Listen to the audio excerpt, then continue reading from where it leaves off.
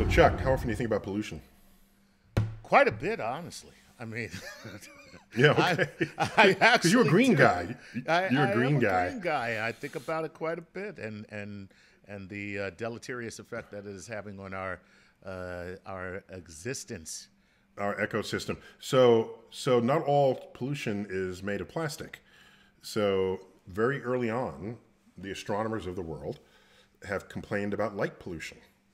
When you had the electrification of the cities, all of a sudden, the night sky was competing with lights that were shedding photons up into the atmosphere. And I grew up in a city, so I had no understanding of the night sky until my first visit to the Hayden Planetarium at age 9. Nice. And I know it was nice. And I looked up, and the lights dimmed, and the stars came out. I said this before. I'll say it again. I thought it was a hoax. Way too many stars. Like, I don't wait a know. minute. All that is up there? I don't know what this is. I'll go along with it for now, but stop trying to pull my leg. Next time I come back, show it how it really is. Fake news. Fake news. It was totally fake news. Right. And to this day, from mountaintops, when I've gone to high-level mountaintops with high-level telescopes, I look up at the night sky and I say, it reminds me of the Hayden Planetarium. Wow. That's an urban... An urban frame of reference. Urban frame of reference that was. So, plus I'm old enough to remember what not only was there light pollution, as there still is, but back then there was also air pollution. And today we think of polluting the atmosphere with carbon dioxide. Carbon dioxide is transparent, so that's not what I was thinking at the time. I was thinking auto exhaust and this sort of thing. So not only did lights, but auto exhaust disrupt your ability to see all objects in the night sky, especially the dimmest objects. And we should do a whole explainer on noise of all kinds. So remind me to do this. Yes. But let me just say, if you're in a perfect dark night and you can just barely see a very dim star, and then other light gets added to this, the first things to go are the dimmest stars. So you start hacking away at the dimmest things available to you simply because other light is competing with it, and it no longer shows up on your retina or even in a camera. So these are problems. And so we've been living with this like our whole lives. In fact, there's something called the IDA, International Dark Sky Association. Okay, they sound like a group of supervillains. The IDA. That's all I'm saying. That's all I can tell you about them. Yes, exactly. So we've called this meeting of the International Dark Sky Association to finalize our plans to permanently block out the sun. that is true. Dark skies for everyone, 24 hours a day. Like, that's so funny. I've never heard of that, though. And how much will it cost? It will cost $1 million. Sir, I just want to let you know that's not a lot of money these days. Okay. $5 million? What's the inflation rate? How much should we ask for? Should we ask for something more? Was that whole conversation in the movie? I think so. I don't know how it went, to be honest, but it was something like that. Just like, oh, and how much now is it? So that organization has gotten more and more powerful, and power not in a let's override you, but there's a lot of interesting, sensible things to do. For example, let's say you're in an airplane and you're flying over a city and you look down, you see the suburbs, and you see the street lights illuminating the streets. Right. At night from Right. your airplane. Right. Do you know why you can see the street light? Because it's bright? I don't know. Why Because else is- somebody in that town is paying for electricity to go into this lamp to generate photons that are going up through the window of my airplane. I got you. So I got you. Like a lantern, the light's going everywhere. Everywhere. It's not directed. You don't need the light everywhere, do you? You only Why need it on the street. If I see your light, it means you are paying to illuminate my airplane flying overhead. That's if you can see any light at all. directly from its source. Somebody's paying to illuminate the sky. Right. So the IDA simply makes the economic argument. Do you want to save money? Okay, so you put a little hat on each lamp. Oh, that's All right? adorable. Now, wait a minute, and make it reflective. So, hey, that light that used to be going upwards is now coming downwards, and I don't need that much light. I was wasting half of it. Right. So now I can cut the wattage in half, or by whatever fraction, Right. use less light, and now I'm not illuminating the airplanes flying overhead. It's that simple. And that's why we don't do it. Because it's that It's simple because and anything that's simple, we just can't do. which can't wrap our head around. So the town of Tucson, Arizona, which is proximal to Kitt Peak Mountain, which has Kitt Peak Observatory, which is one of the major observatories of the nation's astronomers, long ago came into an agreement with the municipal leaders to say, look, if your place keeps getting brighter, we can't do our science. We got to move our base because the home base is in town where all the scientists hang out before they go to the mountain. And so, but they like this distinction. Plus, Arizona is beautiful and it's got deserts, and so why not preserve it all? And so they got together, and there are ordinances, city ordinances that control how bright the lights can be, what kind of hat should be on them, when you should turn them off, all of this. And so that was successful. That became a model for other towns to emulate. Right. And so that's the light pollution, and like they said, the air pollution is essentially gone relative to when I was growing up. Right. When I was growing up, I'd come home from school, from elementary school, you could brush the ash off your shoulders from incinerated garbage that had gone into the sky and descended back to Earth. That is just crazy. It was snowing garbage. Snowing ash, correct.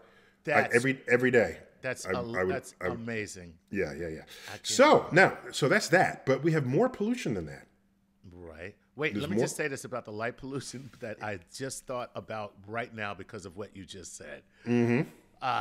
When they were building the big hotels in Atlantic City, of course, I'm from Philly, so Atlantic City, they were building these giant hotels, and the conservationists in the area, the scientists that care for animals and sea life and birds, they basically realized that you're killing all the birds because they never know that it's nighttime.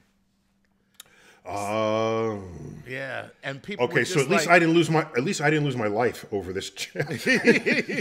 Yeah. Wow. Yeah. So the bird it's just completely disrupting all of their everything. They had no more circadian rhythm, and they were flying and they were dying of exhaustion and all kinds of crazy stuff. It was a weird little study that they did, but and I don't know what they did about it because they haven't changed anything. But I think the consensus from the public was they're seagulls. Who gives a crap? Oh. Seagulls and pigeons, yeah. right? We got plenty of those. Pigeons? Plenty more of them where they came from. You want us to care about that? First of all, we could see if they were chickens. They're delicious. But, it was terrible. It was terrible. So, Chuck, it's not only light pollution that worries astronomers. When we think of light, you think of like visible light, right? But we don't only use visible light to communicate with the universe or to receive the universe. We also have radio waves, huge radio telescopes, okay?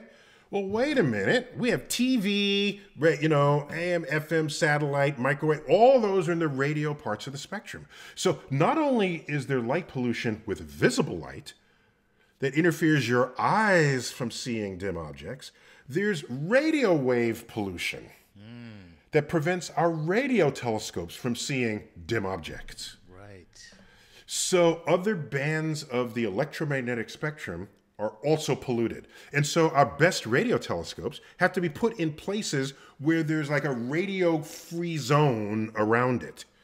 All right? Just so that we don't get noise, radio noise coming in, disrupting our observations of radio galaxies, the microwave background of the formation of the universe, and all of this. Well, there you go, people. Cool it on the Hot Pockets.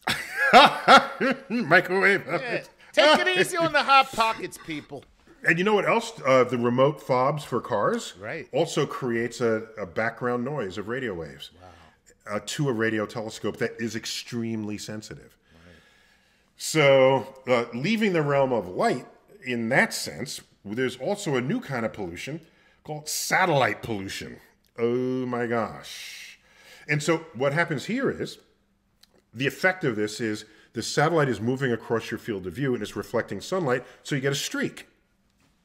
So other parts of your photo might be okay, but suppose that streak goes to the one object you're trying to look at. Right. So you need a way to sort of subtract it out from the process.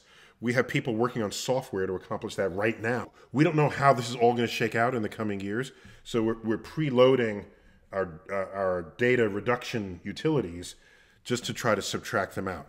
I'm told, I just attended a workshop on satellite pollution where there was an agreement with Elon Musk for some of his satellites to use a sunshade. Okay. All right. So even though they're up there, they will the sun will not reflect off of it down to us, and it did improve the seeing conditions. Gotcha. It did improve it, but I think whatever might be a long-term solution to this has not yet arrived. So that's what we're in the middle of now. That is kind of crazy. And the current most powerful telescope on Earth is called the Vera Rubin telescope, and it is designed to take movies of the night sky every single night. That is pretty dope. Okay, because think about it. Up till now, we've been taking just snapshot. Okay, Exactly. so if the thing did something different an hour later after you're on the way back to the computer, Tough. you missed it. Tough. Yeah. You missed it. Right. Missed out. Right. Okay, so it's taking a movie so that it's called. There's an entire branch of my field that concerns itself with things that change over time. Right. Because most images you're seeing is just a static picture of something, right? So the people who care about stuff that changes in the universe, this will be a delight for them. But now that we're taking movies, we basically have movies of all these satellites crossing our field of view. And we have to distinguish between that and what might be a killer asteroid moving across the field of view, because this has an asteroid alert system built in. Wow. So, this sounds more important than it might appear. Because this ain't just looking at a telescope and going, what is that? Oh, that's some old Elon Musk junk. Don't worry about it. And then it ends up being a killer asteroid. Yeah, what is that? Oh, that's a killer asteroid that we almost mistook for an Elon Musk satellite. Right. Yeah. Right. So, yeah, that's what we're confronting with right now. The buckets of pollution that influence the modern astrophysicist knows no bounds. Wow. And none of it has anything to do with plastic or carbon dioxide. What do you think of that? Well, what we should have is an astrophysicist standing next to a rocket with a single tear rolling down their face. Stop it!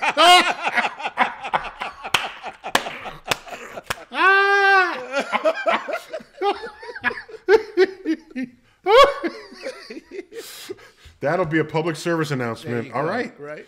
Well, I'll volunteer. I'll be the teering astrophysicist for that. That'd be great. Space pollution. Only you can stop you space can pollution. stop space pollution. All right, Chuck. That's all the time we got. All right. That was great. All right. Pollution, the Astronomers Edition on StarTalk. Yet another explainer video. Neil deGrasse Tyson. Keep looking up.